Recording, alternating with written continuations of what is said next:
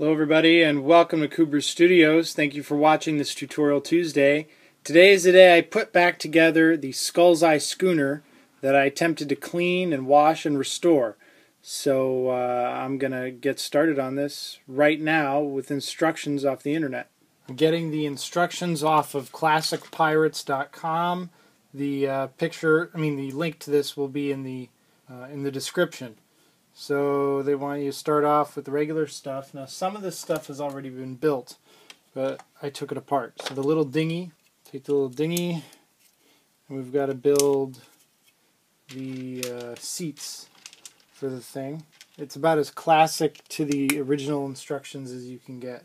Okay, and then I don't know why the pirates have tubes connecting their stuff together, but in this land I guess they have tubes. Here's an oar. Here's an oar. And one of the pirates, he was still intact. He looks very clean. And he's all good. He's going to sit right down in the boat. So I'm going to use the black bricks, it says. There's a spider web in that brick. Alright, no more spider web. It just got a little damp from the water. Two more 2x4s on each side. Supposed to put black 2x2s on each in the middle of every single divide here. And now these 1x4 flat tiles. So instead of giving you 8 cannons in the set, they actually give you 4, which I think is pretty generous, and a turntable thing that they developed that spins, so you could like take the cannon out, turn it this way, and fire it out the other side. So now I also have to start putting up the red rigging, the siding, which is so interesting to see a red pirate ship design. It's a cool idea. I centered it. There we go. And that helps hold all of the pieces together. I think this is the most fun part of the building because you realize that the detail you put down here is going to attach to the top parts here and become an integral part. That's why building the ships is interesting to me, because there's varying levels of complexity that go into building them, even though this is a simple kids one from way back in the day. It's great. 1x2 flat tiles that need to go in various places. Right there, one right here, right there,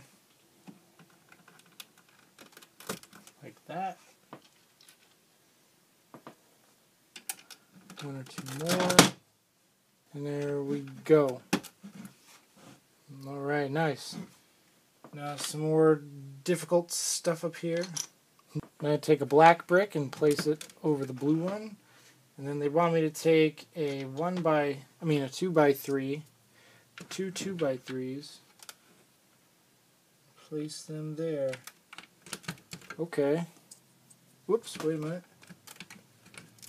There, that's what they want. Cool. And then some more upward slope. This one here.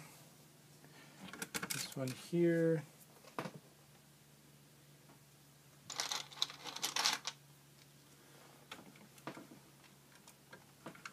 And then we've got little porthole pieces for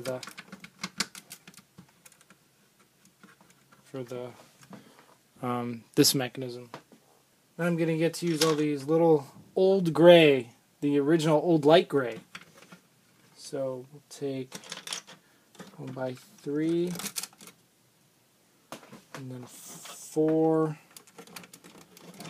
I see, these are the portholes, the gun holes. And same thing on this side. 3, 4, 1x4, 1x4, and another 1x4, and guess what? A 1x4. Check it out. Another 1x4, and another 1x4. Ta-da! So we're adding a few more upward slopes, 1x2 on this side and one on this side. Okay, now I get to build the kookiest part of this model, which is my favorite part, the mechanism they used for the guns, which is the most used, I'm assuming, function of this ship. The idea is it turns in the middle here. So let's build this. Would be better to use brown because it would look like wood. So if all this was wood and it looked like a maybe a mechanical turning device, I could believe that. I could buy that into that. But we're using this red color scheme under here. It's classic. A yellow. I have to build, yeah, that looks realistic. I have to build 4 of these. Pirate Authentic. And a yellow. I'm going to put that smack dab in the middle. Zoom, zoom, zoom, zoom, zoom, zoom, zoom, zoom.